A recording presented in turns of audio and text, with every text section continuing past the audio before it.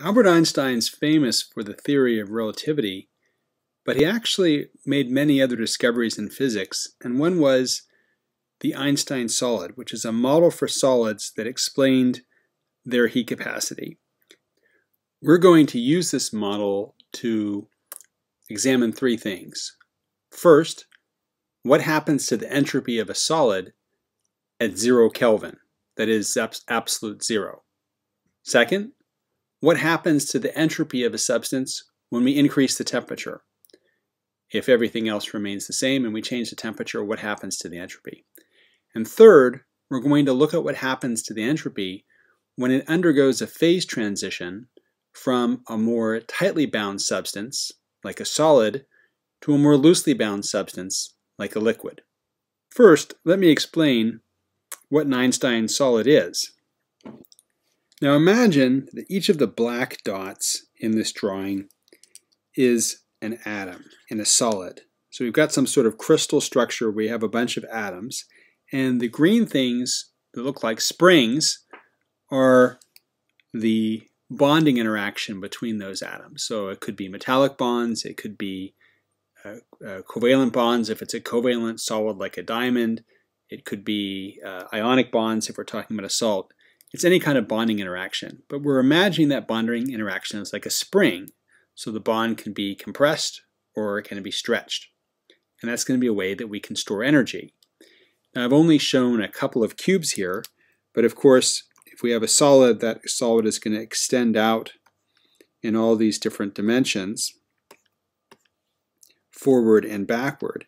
And so if we look at a single atom, so let's focus now on a single atom. So we've got an atom here, and that atom can vibrate in the x direction, it can vibrate in the y direction, and it's kind of hard to draw on a flat surface, but of course it can also come in and out of the plane of the page. It can vibrate in the z dimension. So there's three different ways that we can vibrate. If we think of this giant lattice of atoms, each one suspended on a spring in 3 dimensions. So we can go up, down, left, right, and forward, backward.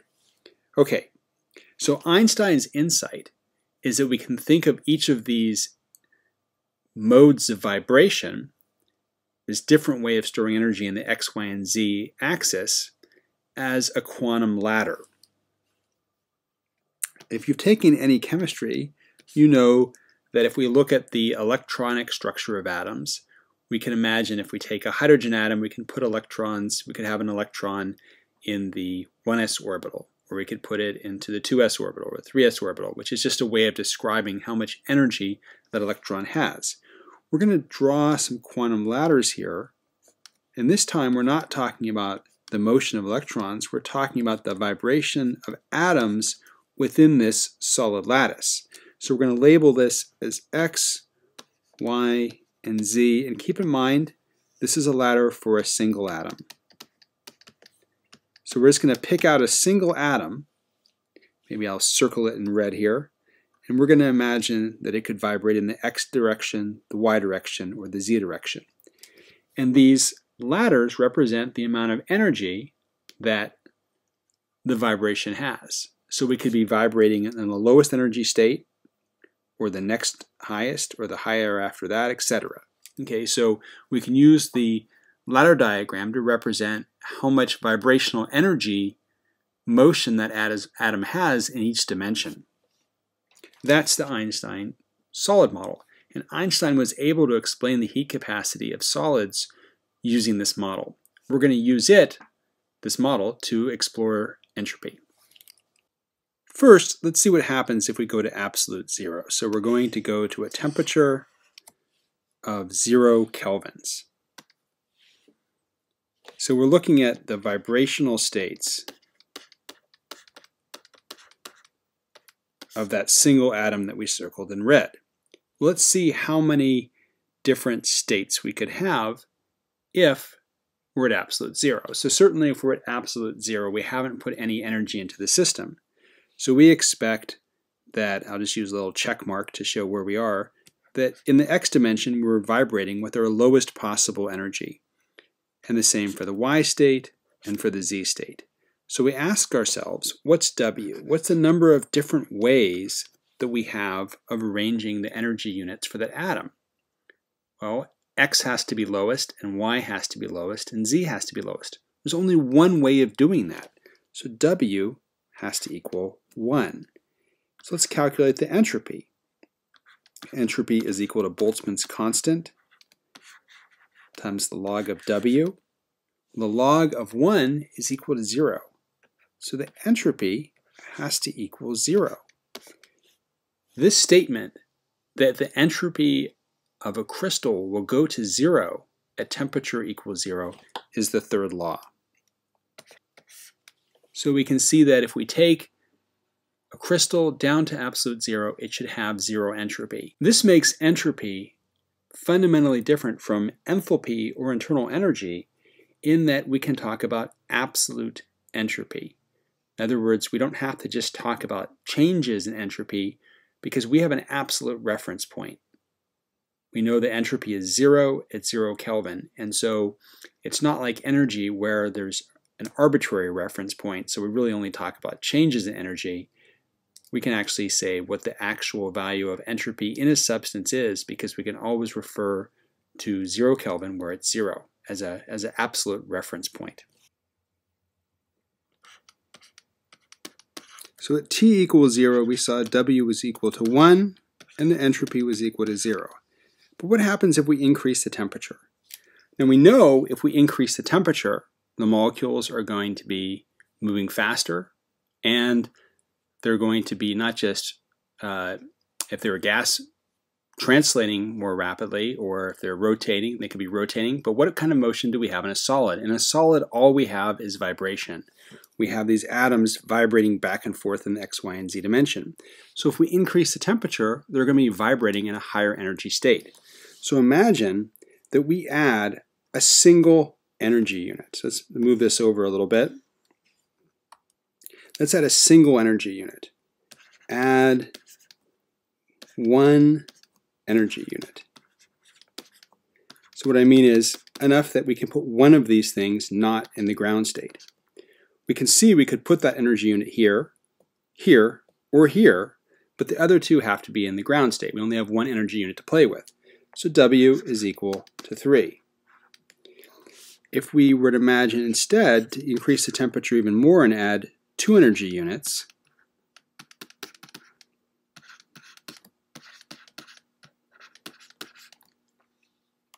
we could put all of them here and put these in the ground state, or we could put all of them here or all of them there. That's 3 different ways we could put it. Or we could imagine drawing something, I'll just draw it with a different color here.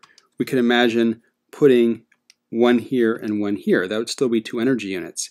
And if you count up all the different ways you have of shuffling around 2 energy units, you would see that W, in this case, is going to be equal to 6. And so there's a general principle here that we can deduce from this, is that as temperature goes up, this just means that entropy is a function of temperature.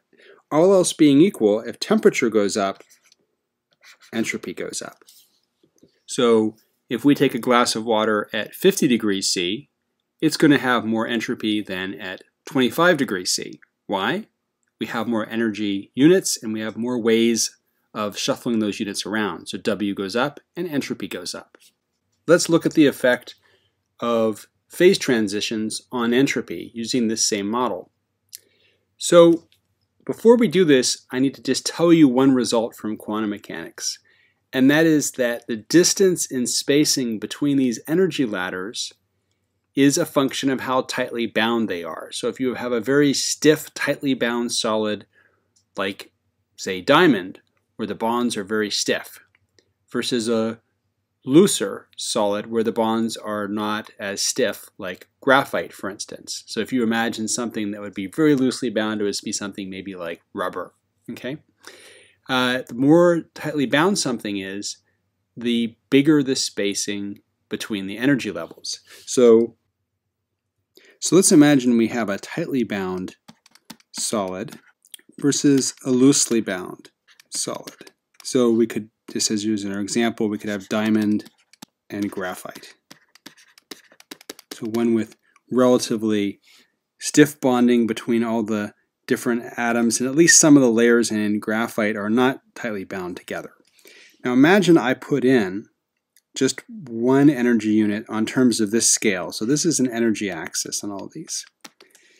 If I have something like this, we can see if I only put in one energy unit with respect to this much energy, on this scale, that means I can only be in one excited state. I can have a W of 3. I can either have that extra energy unit here, here, or here, but that's it. There's just W is equal to 3.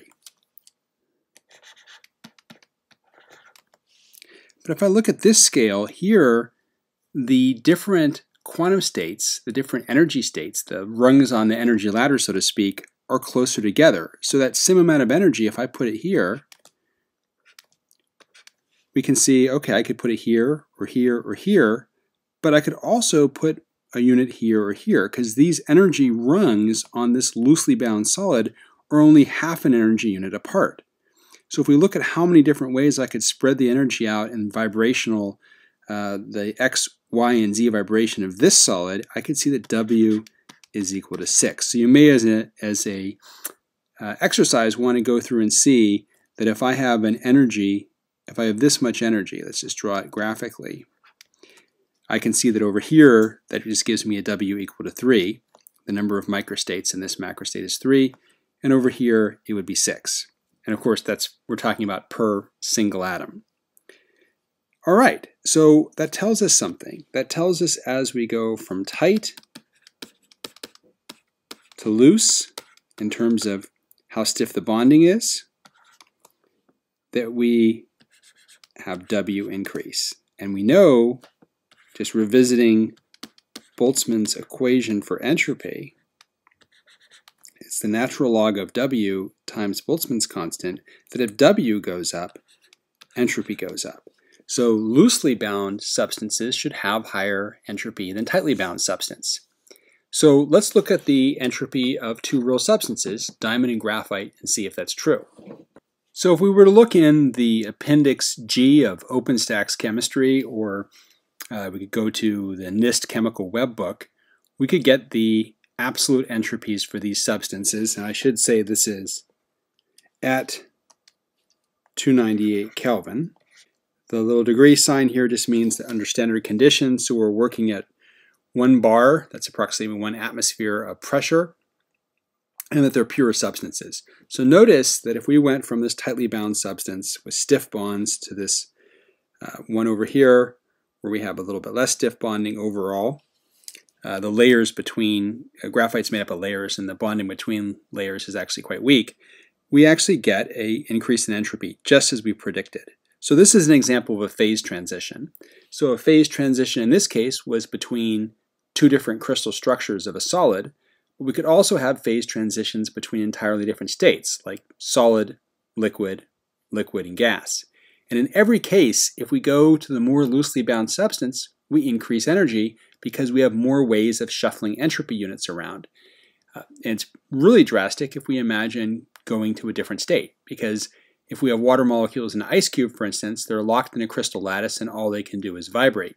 That's the only way they can shuffle energy units around and generate entropy. However, if we go to the liquid state, not only can the molecules, the bonds in the molecules can vibrate, but also the molecules can spin around, they can rotate. And if we go to the gas phase, molecules can freely rotate around their axis, and they can also fly around, right? So we have translation, vibration within the bonds, and rotation. So when we have more different types of motion, we have more ways of shuffling our energy units around. W goes up, and entropy goes up. So entropy will go up when we go through a phase transition like this. The details on how to do those calculations are in other lecture videos.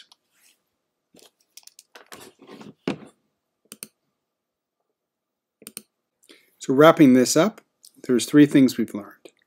First, that entropy at 0 Kelvin is equal to 0. If we go to absolute 0, we'll find that there's no entropy for the substance.